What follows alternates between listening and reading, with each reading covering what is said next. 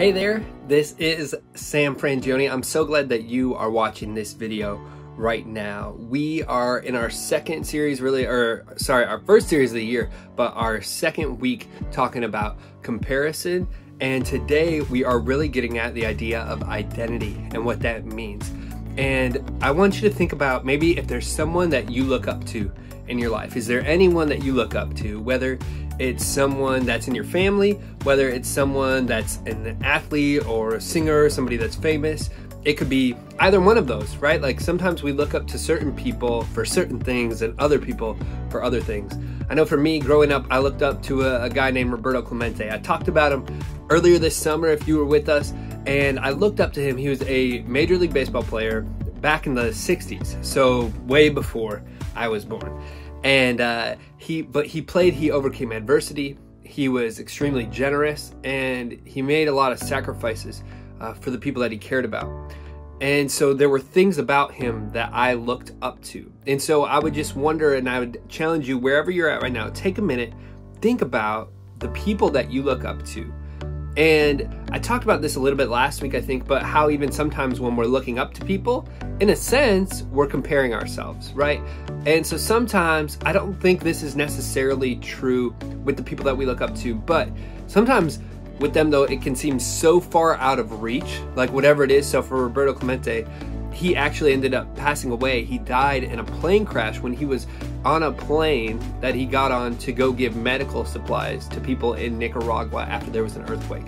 So for that kind of sacrifice, I could get stuck in a comparison cycle of saying, well, could I ever be that sacrificial, or could I ever be that generous so much as to give my life? However, that's what Jesus does, right? So there are some times where we can compare ourselves to the people we look up to in such a way that it seems out of reach. But I think it's important for us to know who we are, so that when we do compare ourselves to the people we look up to, we're able to still be confident in who God created us to be, knowing that maybe it's good to have hopes, good to have dreams, and good to have goals, but at the same time, being confident and content with who God has created us to be. And so our scripture for today that we're looking at is in Genesis chapter 32. And we're looking at a guy named Jacob. I've talked about Jacob before at Breakaway if you've ever been able to join us, but I want you to know as we look at him, he's going through a lot. He's been through a lot. Like maybe you have.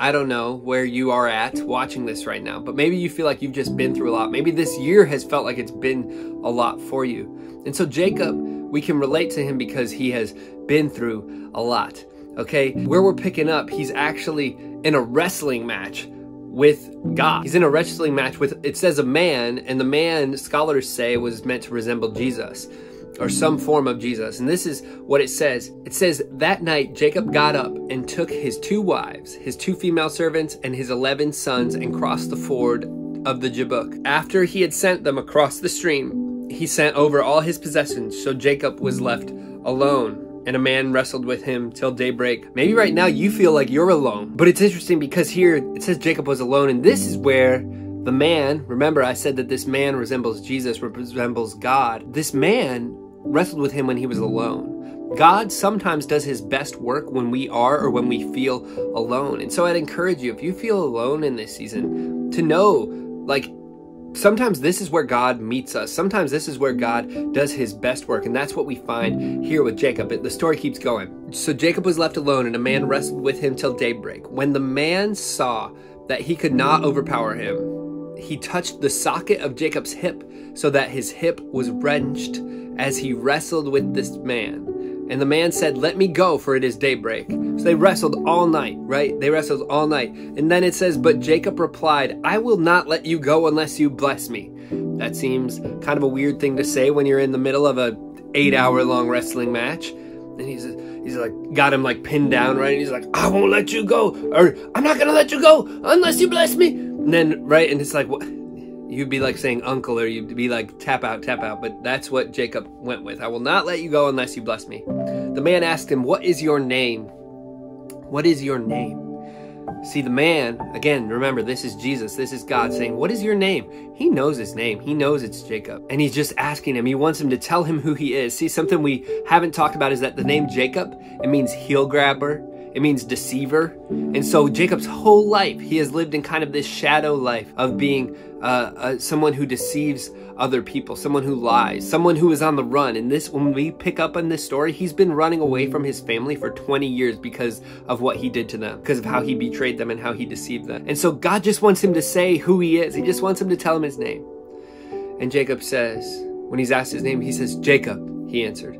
Then the man said, "Your name will no longer be Jacob, but Israel, because you have struggled with God and with humans, and you've overcome."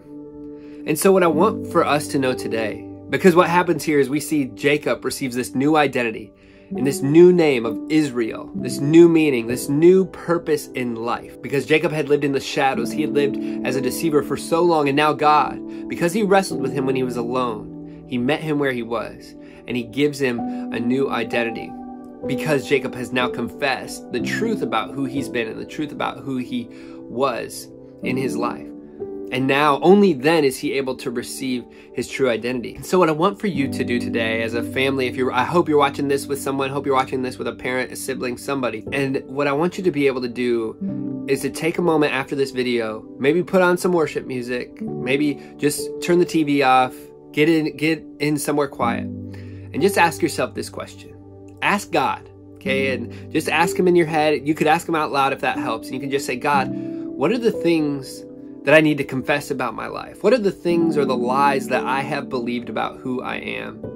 See, because God knew Jacob's new identity. He knew what he wanted to call him. He knew that he had this new name for him, but he needed to hear Jacob admit the ways that he had been living first.